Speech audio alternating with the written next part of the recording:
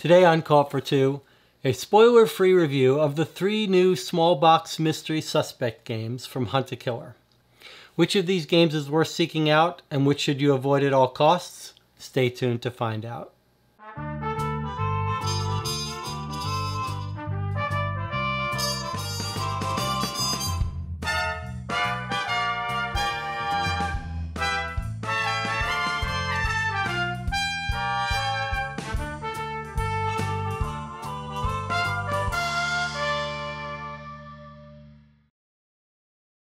Okay, we're back with another roundup of a set of mystery suspect games, this time from Hunt a Killer.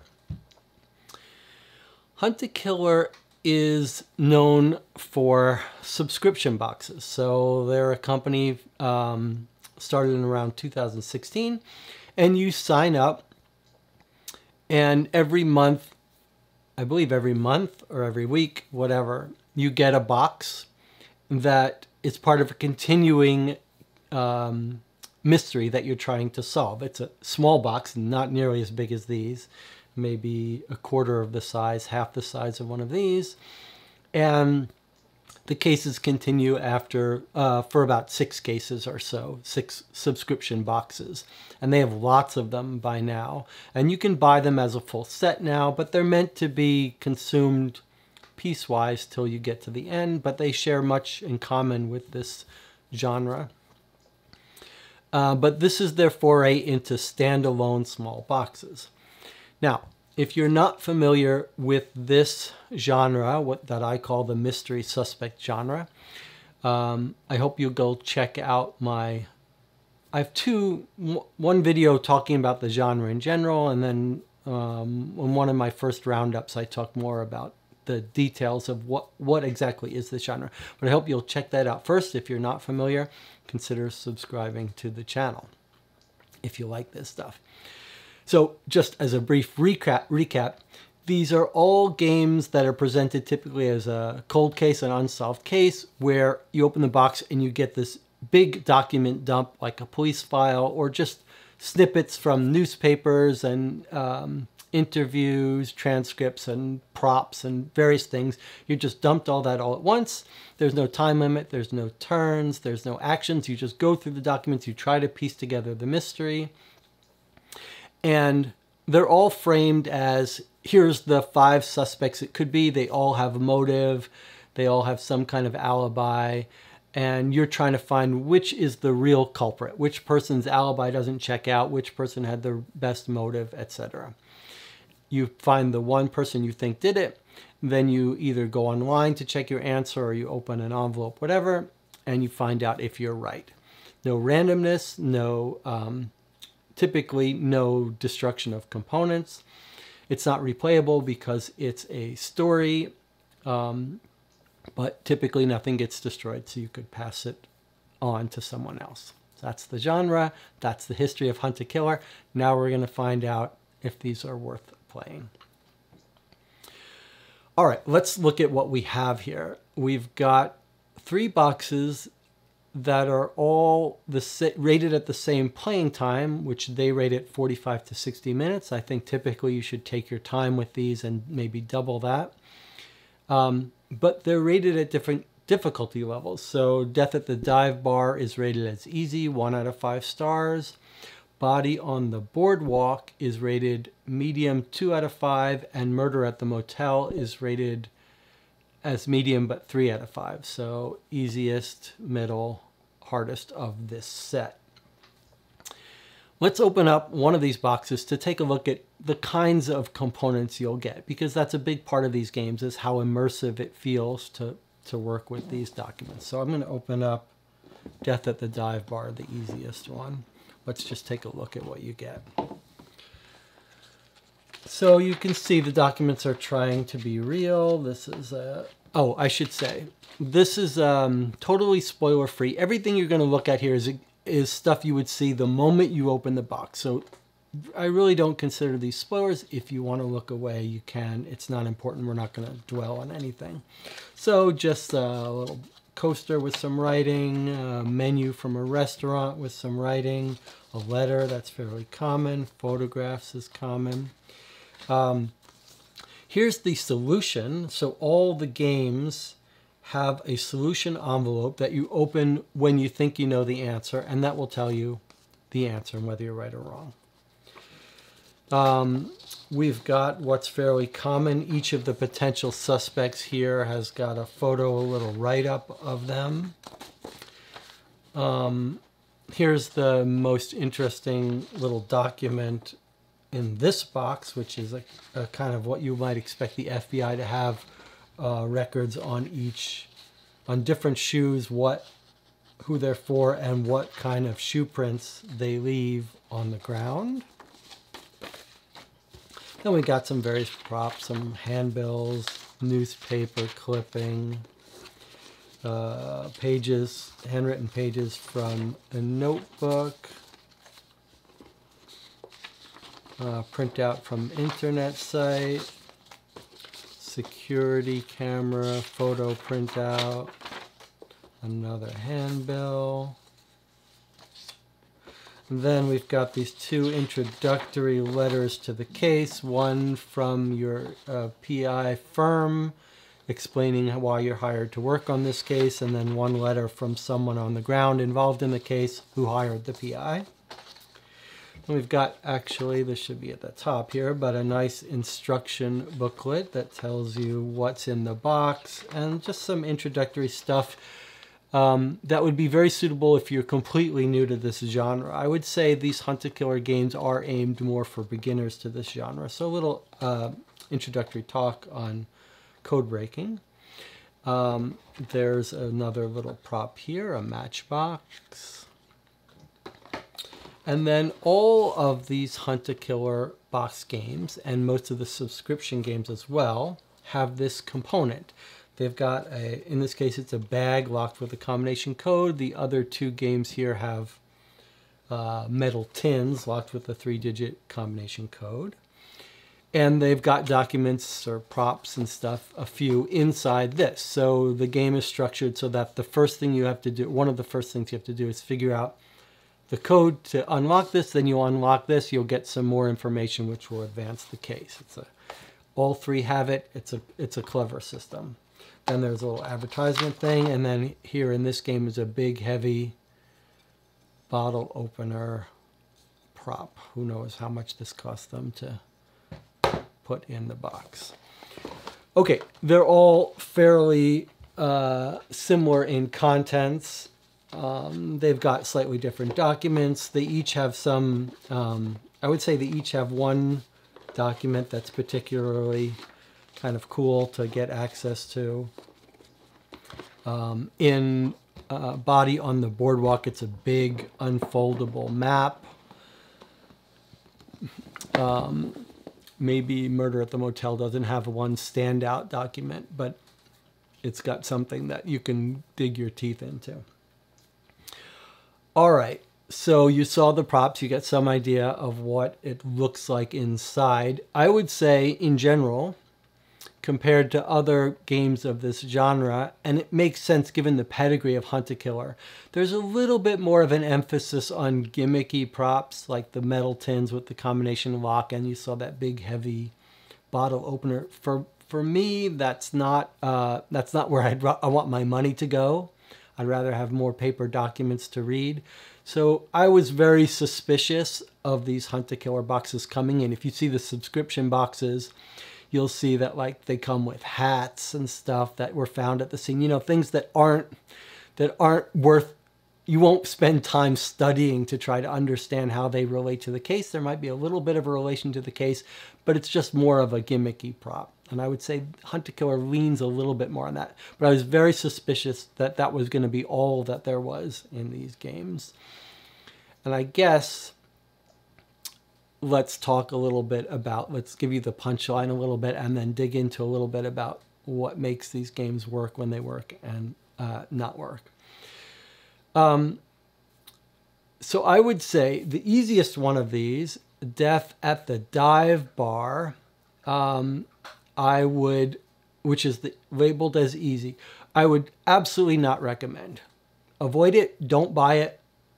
There is no group that this is good for. It's not just that it's It's not too easy. That's not the problem with this game. I mean, as someone who's got some experience with these games, I'm going to shy away from enjoying. I'm not going to want to play the easy ones. They might be too easy, but I could recommend those for someone new to the genre. The problem with this one is not that it's too easy. It's that it's very shallow. It's completely... They're boring characters. There's very little motivation to want to solve anything. The work here is busy work. All of these games involve some cipher crypto thing where you're trying to figure out how to decipher a code. They're all different. They all try something different. This has got the most unsatisfying, the most busy work.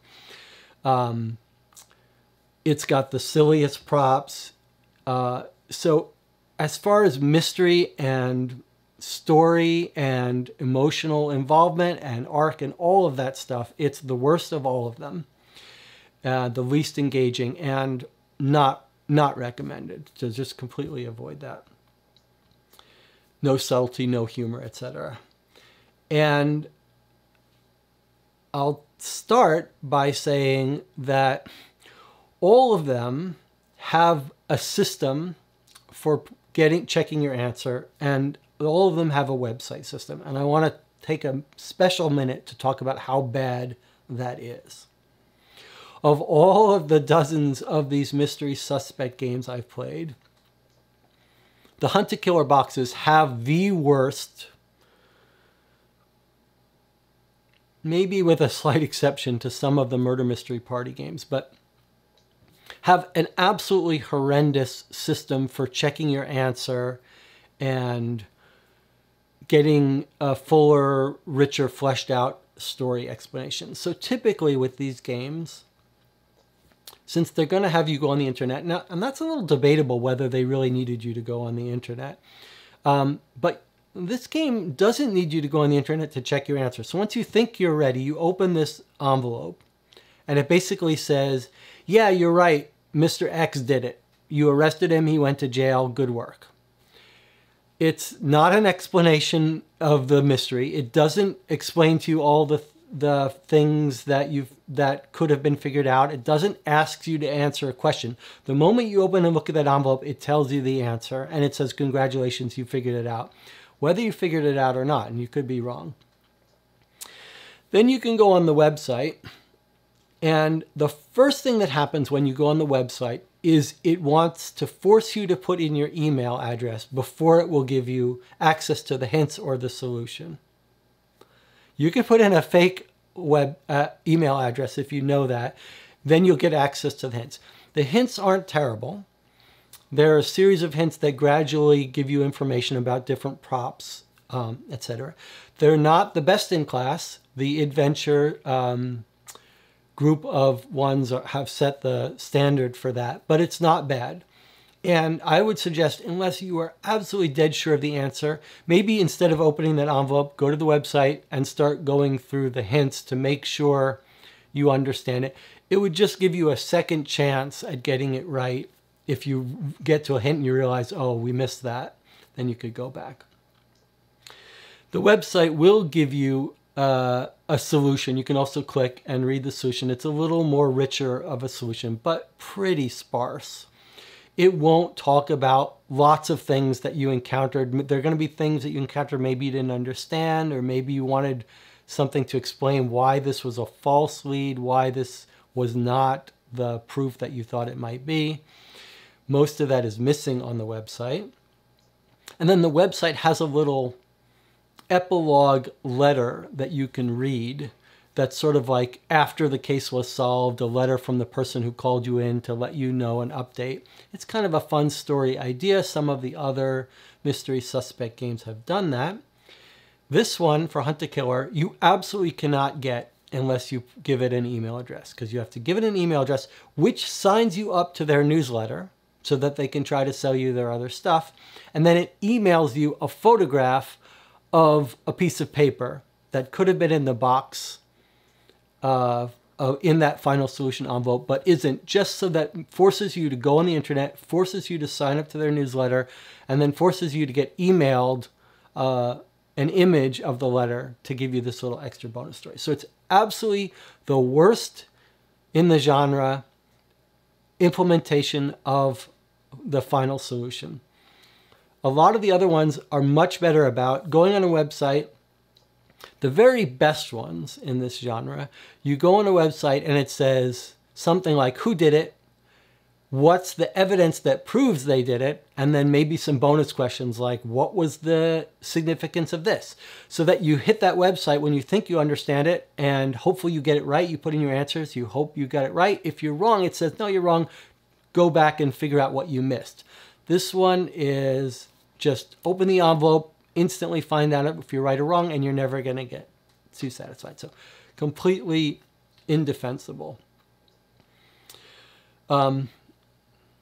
The one pro for all of these, the one nice part to all of these, is that the best games in this genre have a little bit of staging of information. So as I said, in general, you open up the box, you get all the documents.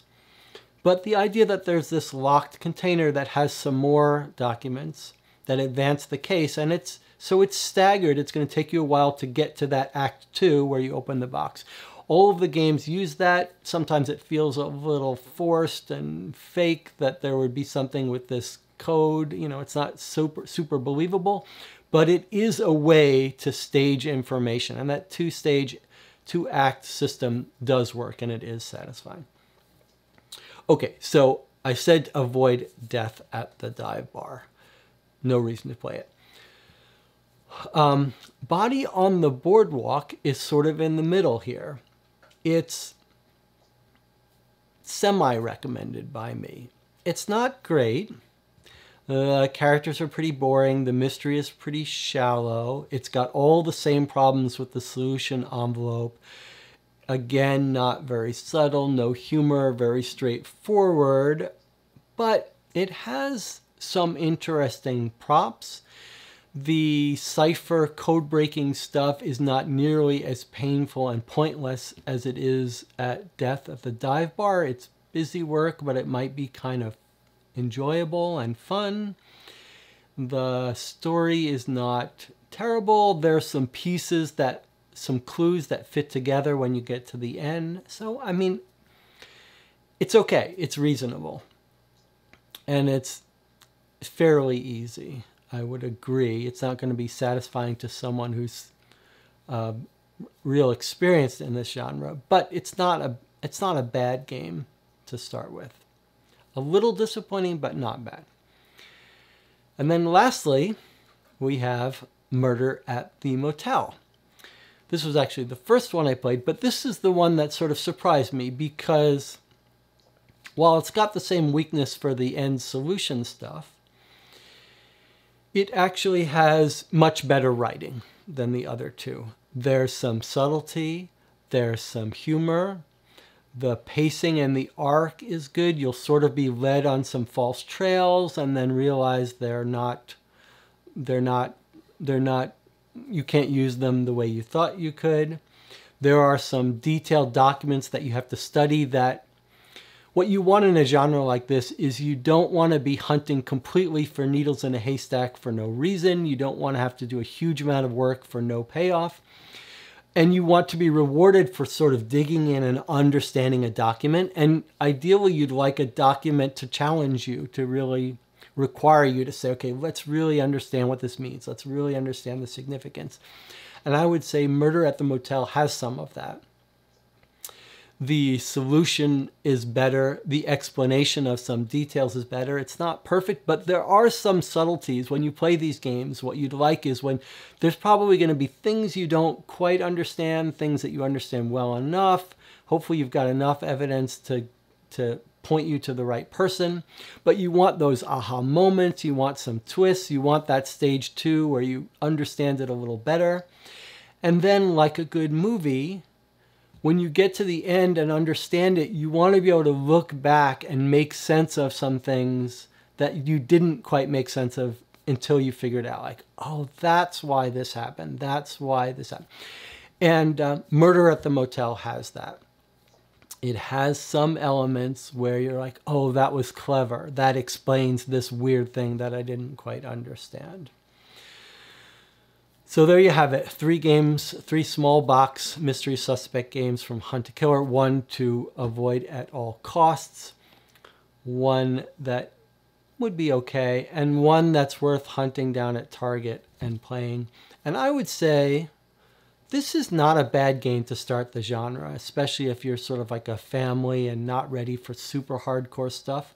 Like if you wanted to try your first game of these mystery suspect games, this would not be a bad place to start, especially for sort of a group where unlocking that box is fun. I'm not sure that it would be my first choice for a first game. Maybe the Harmony Ashcroft game that's on Amazon for like 20 bucks. That would probably be a better bang for your buck, better starting point. But this isn't too far off, and it's not bad at all.